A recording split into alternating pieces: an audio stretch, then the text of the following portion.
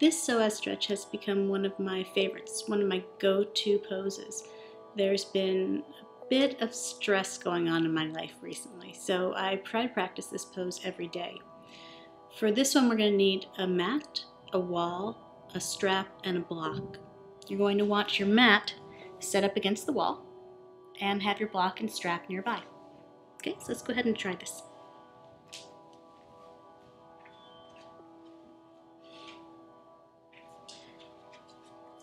Come down onto your back, have your block and your strap nearby.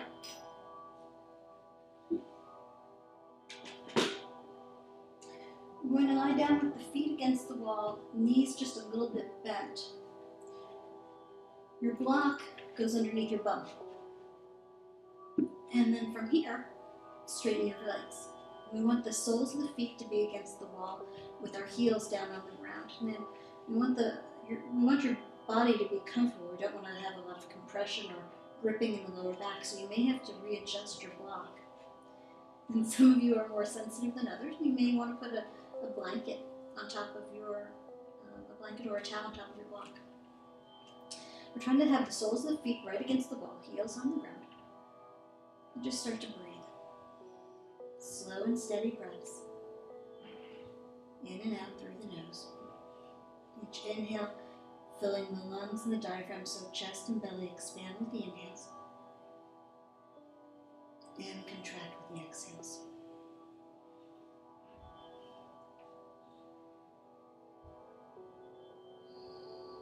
Try to have the toes pointing up and to push evenly from the big toe to the pinky toe side of the foot. Those of us that are high arched or flat footed, you may roll a little bit one side to the other. Keep the feet even.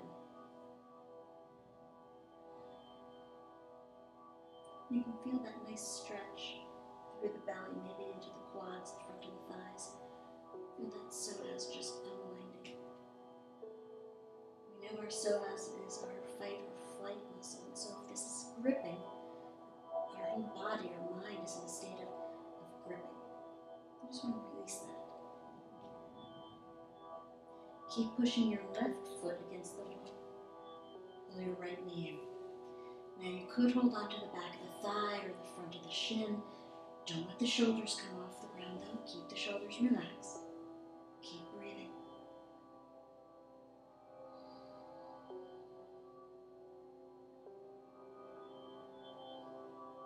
You feel that now the stretch is a lot more on the left side. If you can't hold on to the leg, just drawing the knee in is fine. We want to make sure though that the knee's not going out to the side with the foot splaying in. Try to keep the foot, the knee, and the hip all lined up.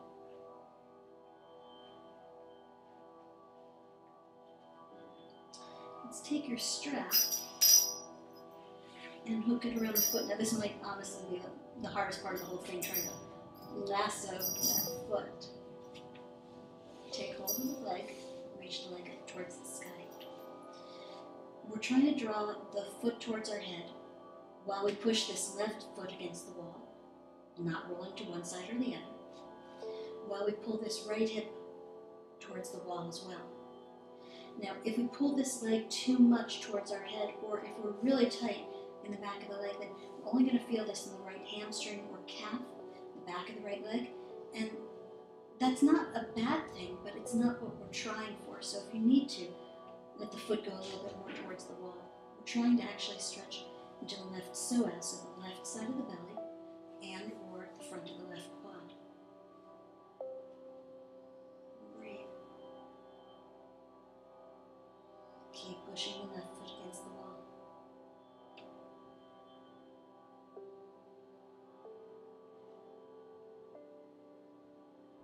Notice how you can almost physically feel that tension leaving the body.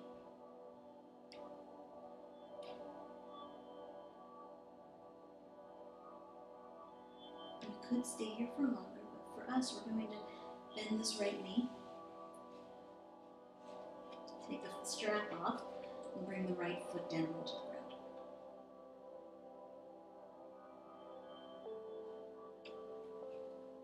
Bend the left knee, both feet are on the ground. Notice the difference in the psoas.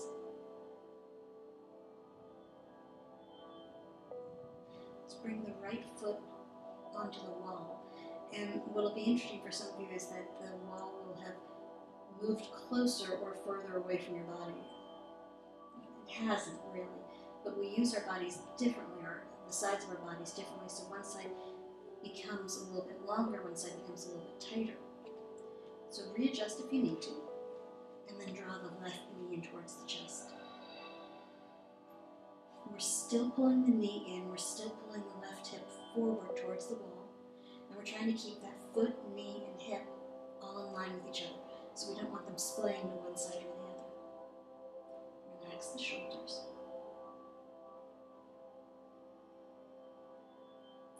Keep breathing belly and chest so that you can feel the rise of the belly and the fall of the belly with each breath.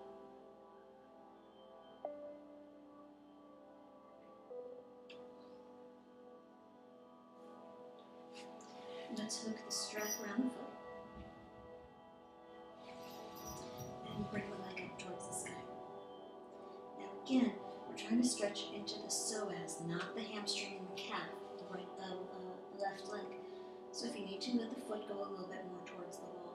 If it needs to bend, it needs to bend, that's fine. Hold the left hip towards the wall, push the right foot against the wall. Breathe.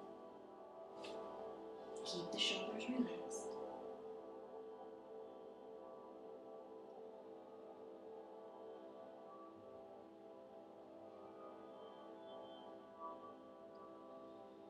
Keep trying to push evenly from big toe to pinky toe side of the foot.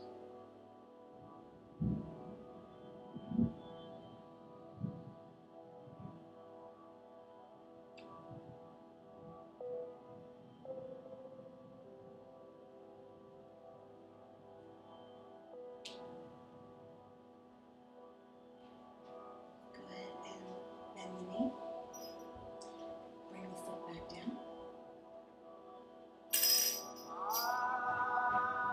And I don't switch legs automatically. I wait a moment or two so that my body just has a chance to settle. Bend both knees.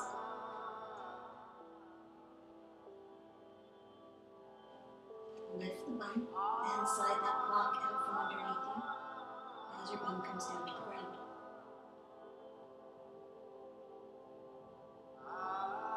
You could stretch the arms and legs long. Be careful, that wall is pretty close.